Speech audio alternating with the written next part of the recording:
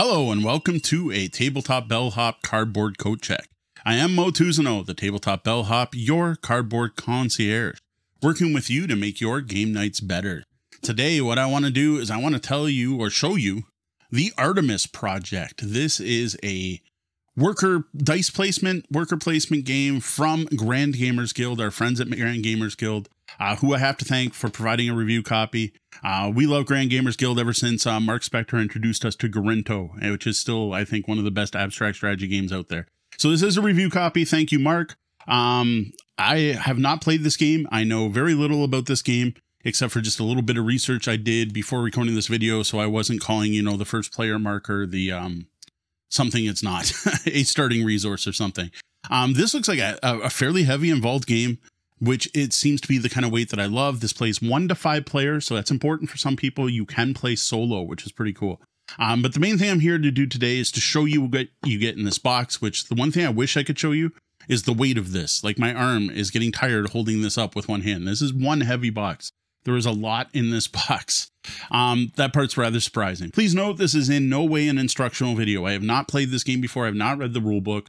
I just did a little bit of research, so I kind of knew what I was talking about when I recorded this, and I may make mistakes. If I do, please let me know in the comments below. So here's my copy of the Artemis Project. First thing we'll do is take a look at the sides.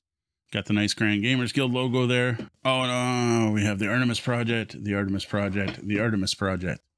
Not a lot of info on the sides. We'll flip over the back just for a moment.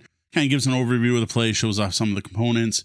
Look at this list of components, though. Like, we're about to go through that all, but like, that's a long list. This is a heavy box. And again, I mentioned 1 to 5 players. Says 1 hour playtime. We're coming up. There we go. So I'm trying to think of the best way. I think I'm just going to toss the lid out of the way. So we're going to do a quick look through the rule book here. Here it says 60 to 75 minutes. It's amusing. They're like, oh, surprise, it might take longer than you expected. So a actually really impressive looking component overview here. Board setup, general setup. Okay, I like it's color coded. Nice touch there, Mark. Tile placement phase. Yeah, the phases of the game are color coded as well. A lot of examples in a separate column from the rules. I'm digging this rule book. Text is a little smaller than I would have liked, but I'm old and my eyes are terrible. Yeah, I love the fact this is color coded. That is a really nice touch. Going through the various phases. This is not a thick rule book. Yeah, we're all at the shake ship. Interesting. So instead of a draw bag, there's a different way to have people come out of the ship. I'm amused by that. Game end and final scoring. There are no page number. I don't know how many pages this is, and I don't feel like counting them. Fairly thin rules. I like it. Here's a nice summary on the back. What am I looking at here? Oh, appendix for the building and solo play rules. So again, full solo rules. We're going to get that out of the way. We're going to try to show off the board. Oh, it's not that big. It's only a single fold. Okay, that'll fit. Nice. That's nice. It's a nice size. I like it. So it's a worker placement game. We're going to place dice in various spots to do things. Again, this is not a teach. What I do dig is the score tracks in the middle. I thought that was an interesting look. I'm so used to being on the edge. Something about this makes me think Thunderbirds. And I think we get into what makes everything in this box so heavy, and it's the amount of cardboard. Yeah, look at that. That's a lot of cardboard. That's I haven't opened a game with that much cardboard in quite some time. So we're going to go through these. These are various buildings you can build during the game. They should be on the backs. Will show various stages of the game. Like if you're in phase 1, 2, 3, turn 1, 2, 3, and then they're going to switch for the later phases, right? 4, 5, 6. There's 6 phases in the game. Various buildings. Art's nice. I'm surprised by the duplication. I didn't realize there was going to be like duplicates of the buildings, but that's not a bad thing necessarily. Other tokens, one of the main resources in the game, which I forget. It's the Europa. I can't remember what they call them, but that's fine. Obviously, you can generate a lot more resources just in case you run out of tokens. There's ×5s. Another board of that. Here's the ship. I'm amused by this. There's literally this little hatch access drop ship thing. I'm looking forward to playing with that. Then we get into the rest of the components, which, man, like, that's a lot of cardboard. We're going to put the cardboard over here for a minute. Dice. What I like here is I'm not positive. I do not have vision issues. but I am pretty sure those are perfectly colorblind friendly dice. That's the somewhat unique colors from what we're used to in most board games. But they're standard D6 dice, curved edges, nice solid. You can hear them. I don't think I need to open these up to show you. Lots of stuff in here. Holy cow. Okay, so we're going to take out everything here a little bit at a time and go through it all. So this is going to take a bit to get through this unboxing. Oh, chunky bits. I don't know what these are. Okay, so again, I haven't played this game. Oh, I'm a little disappointed by that. We got a little card bending here. This, I'm wondering if it's like some kind of like a little expansion pack that was tossed in. I do know this game was Kickstarted, so it's possible there were some stretch goal type things. Oh my God, that's heavy. Wow. All right, we're going to save that. Whatever that is, that's part of the... This is probably 10% of the weight of the box. Maybe more. This didn't say like deluxe edition or anything on the box, did it? Nope. Cool. As far as I know, this is a retail edition. All right, I got to show off the player boards just because it is one of my favorite things. You see it there? Dual layers. Love it. I love dual layer boards. And again, not quite the colors you're used to, but probably because they're more colorblind friendly. This does play 5 players, so 5 different player boards. We're going to put those away because those were pretty simple. Now, what I'm going to do is just ditch the box. I'm not like eating it. It's still around. So there's a really nice Artemis Project baggie because you are going to put your people, colonists or whatever they're called, are going to go in here and you're going to pull from a bag to figure out what's available. There is one of the main resources, the cubes, energy type stuff you can collect. They're just pretty standard plastic translucent cubes, a little bigger than the usual board game cube. So that's worth noting. Just a little chunkier, a little chonky. I have to guess one of these is a first player token because there's some really neat chunky pieces here. Do they go together? No, they don't hook up. So there's like a cool tractor thing. Again, I haven't played this, so I'm not sure what some of these components are for. And then there's like a UN building here with a bunch of flags on top and I don't know, a hole to put something in. Cool. Well, it'll be interesting to find out what those are for. I'm going to guess one of them's first player token, but I don't actually know. All right, what are we going to do next? Let's go through this baggie of wooden bits. So one of them is the other resource type. I'm sorry, I don't remember the names of the various resources. These are hexagonal tubes of wood, which I love it because they're hexagonal, which means they won't roll away. It is so much better than just a cylinder. They're in kind of a grayish color. Then we have briefcases, supply crates. These are used to modify your dice. It's another one of the resources in the game. And they look like green little, briefcases. Kind of neon green, bright. Dig it. These are the trackers for your score and one of the other tracks in the game. They're in the same 5-player colors. Nice wood. I'm not going to bother opening those up. Then we have our 4 different worker types. These aren't workers like these are the workers you put. It's a dice placement game, so you're playing the dice out. But you can modify things based on workers. And when you try to activate buildings, you place workers on them. It's a little different. Again, this isn't a teach. So these are, I'm going to forget the names, administrators or something like that.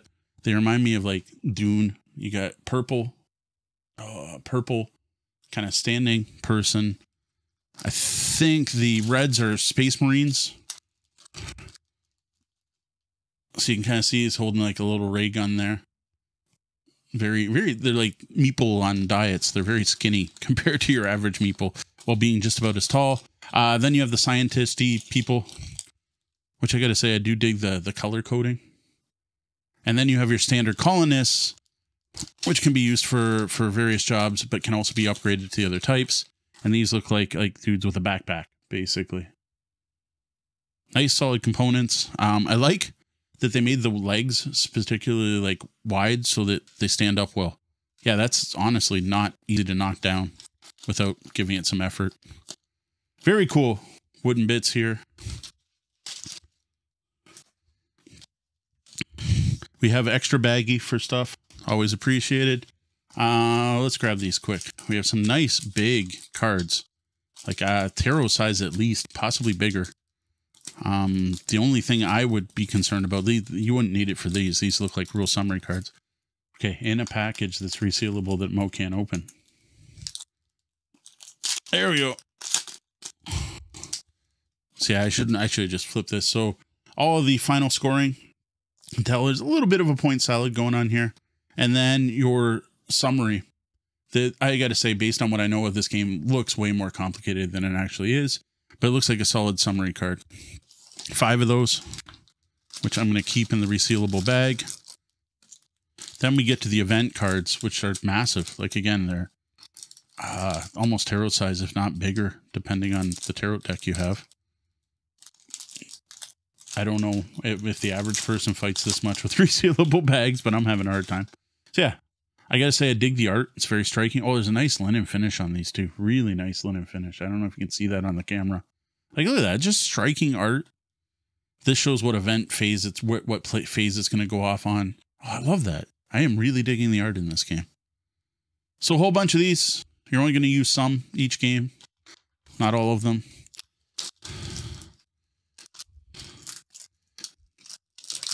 I probably shouldn't be bothering to put them back in the bag for an unboxing. Still not sure what this is. I'm guessing some type of promo. So there's one event card in here and one of the upgrade cards in a package in a purple dye, which sadly did not transport well. So that's going to take some flattening. We're going to have to throw that under a heavy book or something for a while before I want to toss that in with the rest of my cards. But with a little purple dye, and then there is a little pack, and then there's, oh, here you go, how to get it, how to use it. So yeah, a little kind of mini expansion in here. I'm reminded a bit of Underwater Cities with the one, was it Green Dome? Cool, nice bonus I didn't know was coming. We're getting to the bottom of the barrel here. We got 3 things left. So next up is a pack of cards that looks extremely well sealed. I found the tab. Once you find the tab, it's never that bad. Again, the art's nice. Art is nice. Various cards. How many victory points they're worth at the end and so on. Or no, that's not victory points. That's difficulty in completing the mission. Again, not a teach. If I make any mistakes, feel free to point them out, but this is meant to show off the components. I gotta say, the iconography seems really clear. Like, that perfectly matches that resource. I know that means some of those cubes. That means a person. I think it's a generic person. That's that resource I couldn't remember the name of. And I think some of these are going to require, there's the briefcases and they're green. Like, having not even played the game, I can tell what I need to complete this card or what I get. I'm not there. There's the part I don't know. If that's what I need to complete or what I get. I think that's actually what you get if you complete this mission. I am loving the art. I absolutely adoring the art on this. It's very bright and striking. All right, no happy place to put these in, so I'm going to toss them in here. Baggie that happen to be available. All right, Hobbit size cards. I wonder if these are for solo play, because I don't recognize these from, you know, the promotional materials I've looked at. They all say directive on the back. And there's a little summary here. Oh, it's a mini expansion. There you go. Another one. So like 2 cool, nice little bonus mini expansions. All right. Go it alone. Toughen up your crew. Fill your tank. So cool. Nice little mini expansion. Bonus. Always like bonuses. Surprises are nice. That's why I don't actually unbox these ahead of time and just show off the components. So I can be pleasantly surprised. All right. This has got to be like the coins. It's got to be. They're so heavy. I might take that baggie back out. And well wrapped. Oh wow, it's metal versions of that one resource. Oh my god. Look at that. That is awesome. I'm sorry that I wish I had my close-in camera. Sorry I'm no longer in the studio. We had flooding. Having to record from my office. That is like high quality. That reminds me like a pinner pin that I would have on my backpack. Oh my gosh, those are nice. So nice. That's awesome. All right, we're going to put them back though and just fold them up how they were. My concern would be scratching them. Like, were they overly cautious by putting them in this packaging to make sure they don't come scratched? Because you know, gamers would not take well to something like this showing up scratched. These are going to go in a baggie eventually. All right. Now we just got to put everything back, which honestly, trough insert's kind of not the best, but there's a lot of stuff in here. Some people like third-party box inserts. This looks like a good candidate for one if you are someone who does that, or if someone who designs them. There you go. Opportunity here, I think. Everything did fit back in well enough. I could have done a better job packing too. I just kind of tossed stuff in and all the cardboard. Okay. I need to do a little better job on the dice. Okay. How about we put the dice right there? There we go. That's a little better. Rule book. Really looking forward to checking this one out. This looks good. This looks really good. This looks like my kind of game.